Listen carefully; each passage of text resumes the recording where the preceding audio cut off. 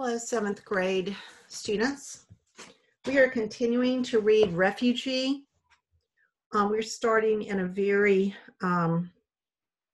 difficult time for Mahmoud, who is just outside Aleppo, Syria in 2015.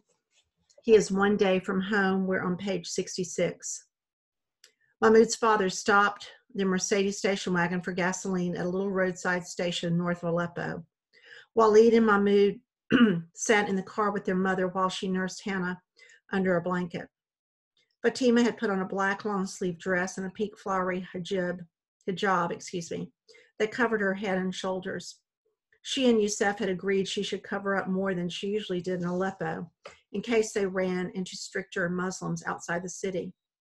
In some places, women were being stoned and killed for not covering up their entire bodies, especially in areas controlled by Daesh, what the rest of the world call ISIS. Daesh thought they were fighting the final war of the apocalypse, and anyone who didn't agree with their twisted perversion of Islam were infidels who should have their heads cut off. Mahmoud and his family planned to stay as far away from Daesh as possible, but the radical fighters were coming farther and farther into Syria every day. Mahmoud looked out the dusty car window as a jet fighter streaked by high above them, headed for Aleppo. A mural painted on the side of the gas station showed President Assad, his dark hair cut short and a thin mustache underneath his pointy nose. He wore a suit and tie in front of a Syrian flag, doves of peace and yellow shining lights surrounding him. A jagged line of real bullet holes bisected Assad's face. Mahmoud's father got back in the car. "I've got a route for us," Mom said. She finally had a signal and got Google Maps to open on her iPhone. Mahmoud leaned over to see. "This route crosses a country border," Google Maps told them, marking the alert with a little yellow triangle. That's what they wanted, to get out of Syria using the fastest path possible. Dad started the engine, put the car into gear, and they were off. An hour later, they were met on the road by 4 soldiers waving for them to stop. Mahmoud froze. The soldiers might be with the Syrian army or with the Syrian rebels. They could even be Daesh. It was hard to tell anymore. Some of these soldiers wore camouflage pants and shirts, but others wore Adidas jerseys and leather jackets and track pants. They all had short black beards like Mahmoud's father and wore headscarves of different colors and patterns, but each of them had an automatic rifle, which was really all that mattered. One of the soldiers in the back seat snatched, let me get back over. "Your hijab," Dad said quickly. Mahmoud's mother pulled the end of the scarf up over her face so that only her eyes were showing. Mahmoud sank to the floor of the old Mercedes station wagon and tried to disappear. In the seat beside him, Walid sat up straight next to his open window, unmoving and unfazed. "Everybody stay calm," Dad said, slowing the car down, "and let me do all the talking."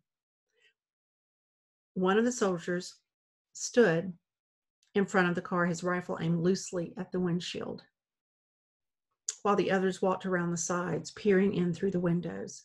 The soldiers were silent, and Mahmoud closed his eyes tight, waiting for the shots to come. Sweat ran down his back. "I'm just trying to get my family to safety," Dad told the men. One of the men stopped at the driver's side window and pointed his rifle at Mahmoud's father. "Which side do you support?" The question was as dangerous as his gun. The right answer and they lived, the wrong answer and they all died. But what was the right answer? Assad and the Syrian army, the rebels, Daesh? His dad hesitated, and Mahmoud held his breath. One of the soldiers cocked his rifle. It was Walid who spoke up. "We're against whoever is dropping the bombs on us," he said. The soldier laughed, and the other soldiers laughed with him. "We're against whoever is dropping the bombs too," the soldier said at the window said, "which is usually that dog Assad." Mahmoud breathed again with relief. Walid didn't know it, but he'd saved the day. "Where are you going?" the soldier at the window asked. "North," Dad said, "through Azaz." The soldier opened the back door of the car and slid inside, pushing Walid into the back of the station wagon. No, you can't go through Azaz anymore," the soldier said. "The Free Syria Army and Al-Qaeda are fighting there now." The door next to Mahmoud opened, and one of the soldiers nudged him up from the floor and into the back with Walid. Two more soldiers crammed themselves into the back seat, and the last one joined Mahmoud and Walid in the back with their backpacks. He was dusty and smelled like he hadn't had a bath in months, and the heat of the road radiated off him and his rifle like a stove. Apparently, they were all coming along for the ride.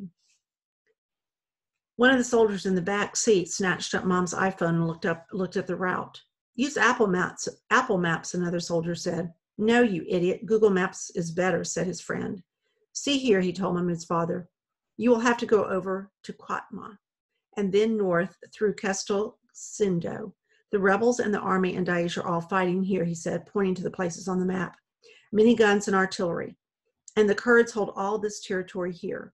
Russian airstrikes have hit here in support of the Alawite pig Assad. And American drones are attacking Daesh here and here. Mahmoud's eyes went wide. Everything the soldier was describing stood between them and Turkey. Go back south, one of the soldiers told Mahmoud's father. You can let us off at Highway 214. Dad turned the car around and drove. The soldier with the iPhone scrolled up the map to see their destination. You're going to Turkey? I went to engineering school there, Mahmoud's father said. You shouldn't be leaving Syria, said one of the soldiers. You should stand up for your country, fight the tyrant Assad. Between Assad and Daesh and Russia and America, Mahmoud thought there wasn't much of a Syria left to fight for. I just want to keep my family safe, Dad said. My family was killed in an airstrike, one of the soldiers said. Maybe when yours is too, you'll take up arms. But by then, it will be too late. Mahmoud remembered the horror he felt when his apartment building collapsed and he thought his mom was still inside, the fear he felt when they couldn't reach his father. If his parents had died in the airstrike, would he want revenge on their killers?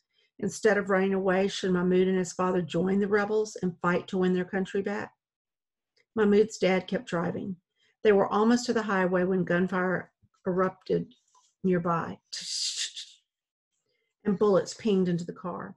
Mahmoud screamed and dropped to the floor as broken glass sprayed him. One of the back tires exploded and the car swerved wildly and screeched as his dad fought to keep control of it. Mahmoud and Walid went tumbling and the soldier in the back rolled on top of them. The soldier had a hole in his head.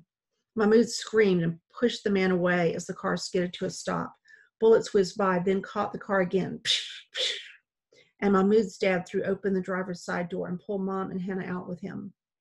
Get out of the car, he cried. The soldiers in the back seat kicked open the door on the left side of the car and spilled outside. More bullets whizzed by overhead, and soon the rebel soldiers who'd been riding with them were returning fire, their automatic rifles booming in Mahmoud's ears like he was in a barrel, and they were beating on the outside of it with the hammers. All Mahmoud wanted to do was curl up into a ball and disappear, but he knew if he and Walid stayed in the car, they would end up like the dead soldier beside them. He had to get up, get out, move. His heart was pounding so hard he thought it would burst right out of his chest, but Mahmoud found the courage to grab Walid by the arm, drag him over the seat, and dive headfirst out the door. They tumbled into the ditch beside his parents. Hannah was wailing, but Mahmoud almost couldn't hear her over the sound of the gunfire. Mahmoud's dad waited for a pause in the gunfire, then scrambled back up the ridge for the car.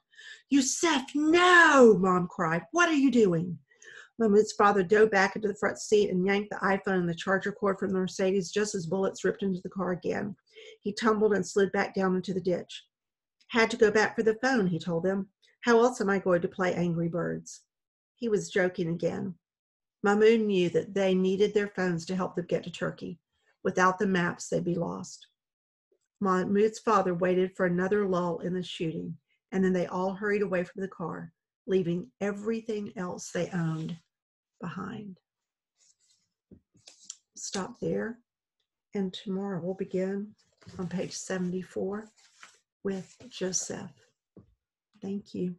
Have a really good evening.